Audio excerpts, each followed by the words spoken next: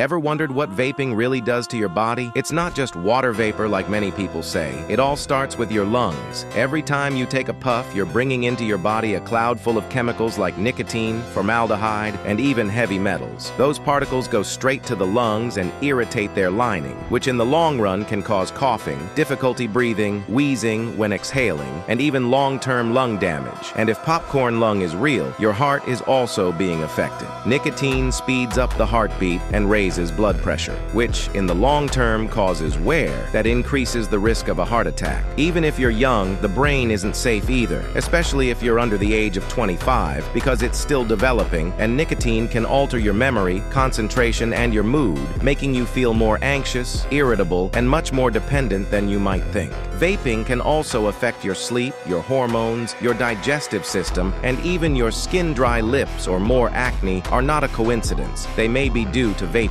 And here is the twist. The more you vape, the more tolerance your body will build, which means you need more puffs to feel the same effect. That's how addiction slowly creeps in without you even noticing it. Follow us, and remember, if nature didn't make it, don't take it.